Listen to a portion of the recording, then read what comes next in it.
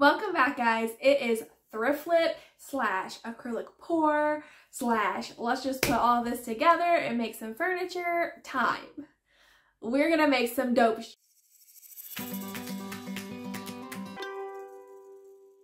Alright guys, I thrifted both of these tables for $10, so $5 each. Not much to look at. Probably would have ended up in the trash unless my little eyes wouldn't have wound up on them.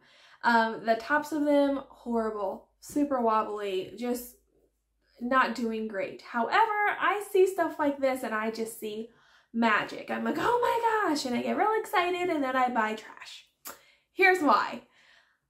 I can take these tables and turn them into something wonderful. Each one of these legs alone cost around $5. That's like the minimum each. So even though the tabletops are messy, even though they're really wobbly, even though they look like they do, there's a value of at least $15 in these tables just on the legs alone. I see that, I know that, I'm going to do something about it. So to start with these tables, the first thing that I'm going to need to do is paint these legs up. So I took some sandpaper and I lightly sanded all around them just to get any of the grime and yuckies off of them, and you know, they are older, so just kind of smooth them down to make sure they're good to go.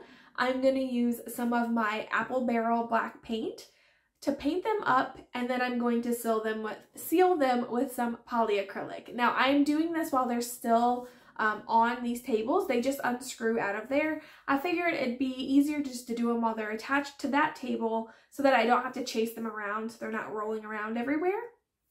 And then once those are good and dry, I'm going to unscrew them from their base, and then I'm going to hit the hardware with some spray paint because I want to make them look a little newer and clean them up a bit. And again, it's going to be easiest for me while they're still attached so that I can hit them real quick and then move on.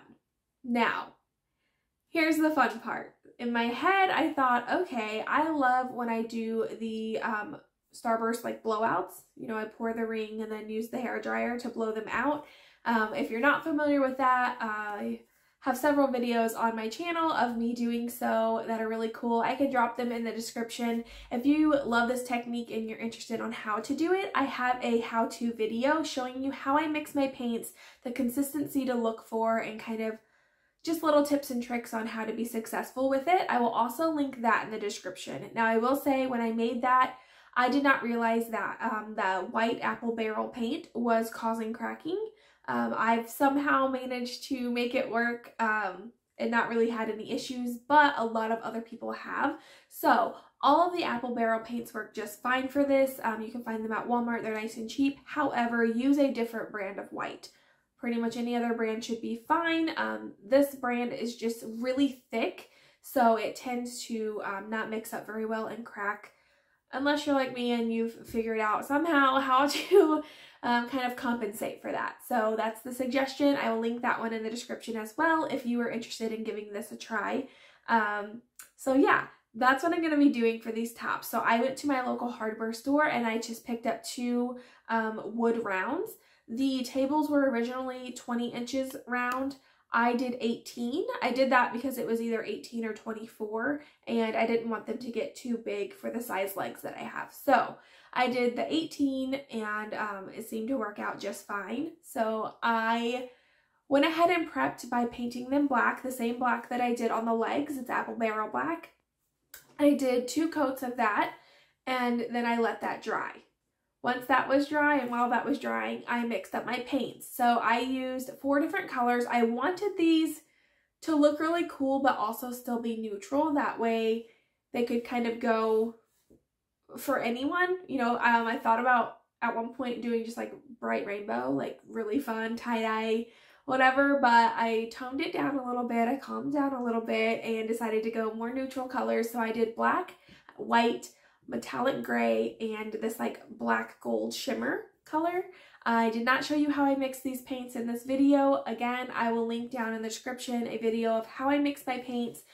Know that I am by no means a professional when it comes to the fluid art. I just really enjoy doing this style, and I have found what works for me on a lower budget because I don't do this all the time, and I don't want to pay all of the big money to get the really nice stuff when it's not something that I do regularly or take. I don't want to say I don't take it seriously, but I feel like you get what I'm saying.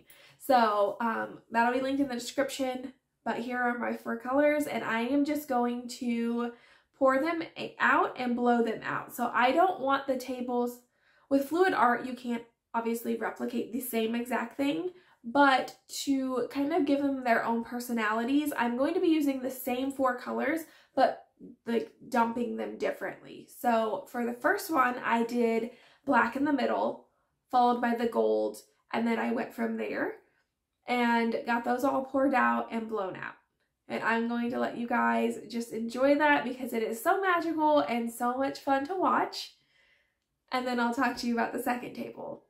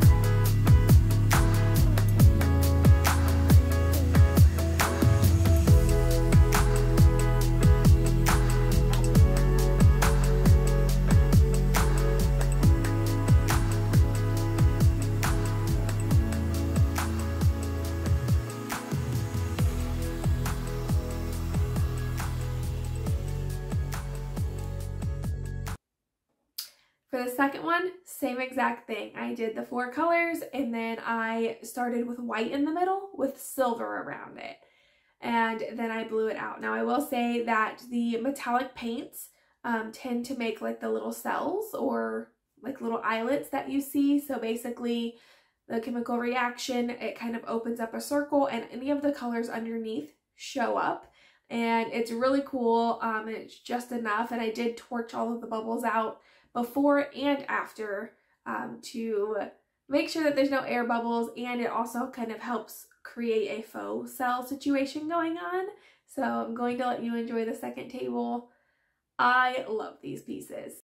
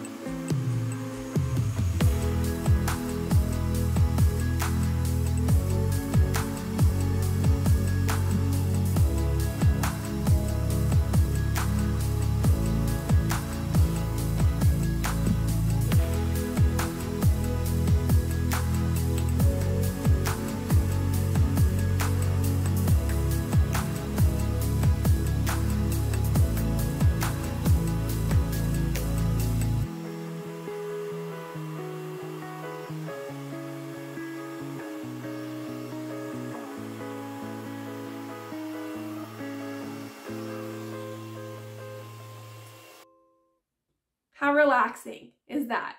I could watch that all day. Actually, I do. I watch other people do this all the time. I love doing it. I think that turned out really cool. They turned out exactly how I pictured in my head, which I'm so excited about. So I'm going to give these 3 days to dry. I want to make sure that they have absolutely plenty of time to dry without any disturbance or anything getting in the way or messing them up. There is a risk of them drying not quite how they look or how I want them to look, so we just cross our fingers. And I will go ahead and show you guys kind of the wet look that goes on because it's really cool. Now to seal these in, I want to make sure that these aren't getting bumped and scratched up or anything. There's no way to mimic the paint that's on there. So if it gets bumped or scratched, it's not like you can just like fill it in with some paint. You're going to notice.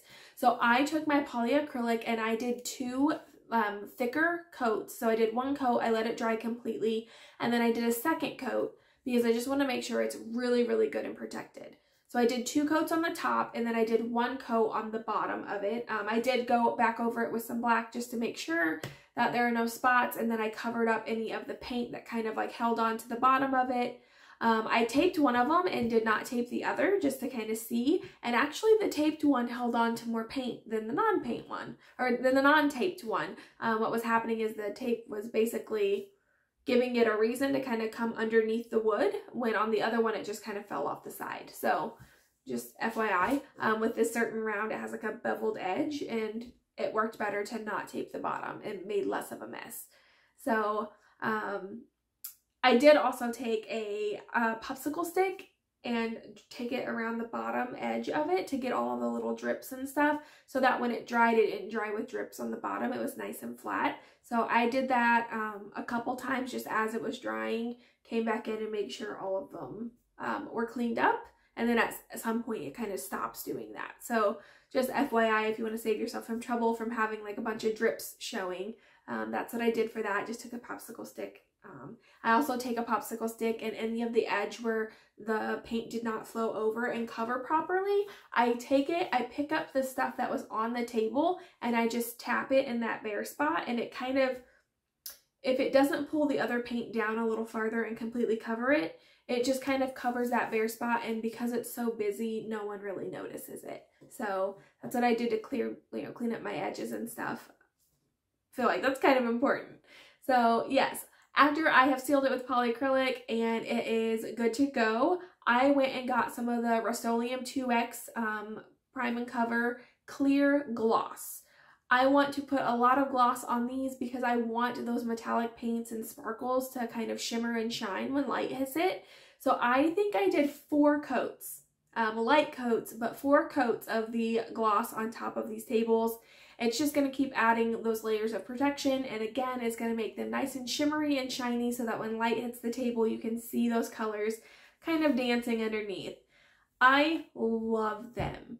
Love them. So I need to be very careful when I am assembling them to make sure that I don't scratch anything. So while I'm working on the back side of the table, anytime after that has been done, I just put a towel or a piece of fabric or something underneath. That way the face of the table is not getting scratched up if I accidentally bump it or move it.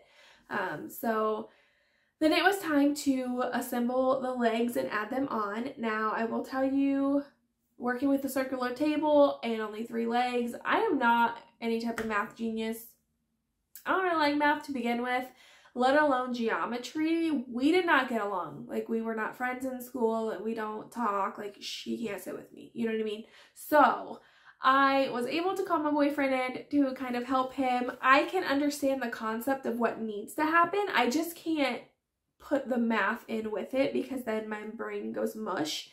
But basically what worked out for us was we measured and found the middle point of the circle, and then measured from the edge of how far we wanted the hardware to sit, and then made a circle, like kept a point in the middle, made a circle all the way around to kind of give me a visual of where the circle is supposed to be and where the hardware needs to go.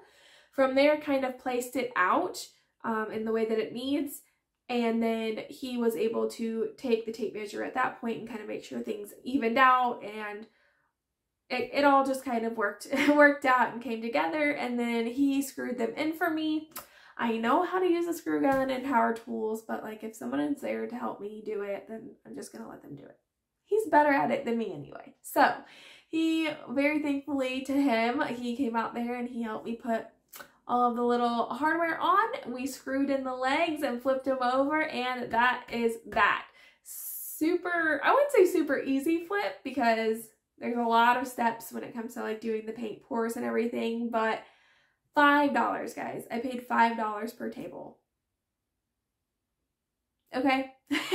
I'm pretty sure the wood rounds were $10 each, so you know, all in all for actual like hardware and wood of this table, I paid $15 per table, and obviously I'm going to sell them for much more than that, but they turned out fantastic. I love them. I love that I decided to give them 2 different personalities, kind of just showcase each one that has its own little situations going on. Just I love them. Please let me know what you think about these. If you don't like them, to each their own. I love them and you can't bring me down. So give me a thumbs up if you like this video. Give me a thumbs up if you like these items, if you think I did a good job with them. If you're new here, consider subscribing. We go on our little crafting journey every week and you never really know what I'm going to come up with. So I would love for you to join me. If you try any of my, you know, anything that's inspired by one of my projects, or you just have your own projects going on, or you just want to interact and chit chat, I do have a Facebook group specific for sharing projects and ideas and bouncing, you know, some chit chat and chatter over different projects that you have going on. It is going to be linked down in the description, and I would love for you to join us. If you're returning, you know I love you. Thank you so much for coming back to see me. I really, really appreciate it. I am going to stop blabbing and take you guys in for a closer look. I'll see you next time.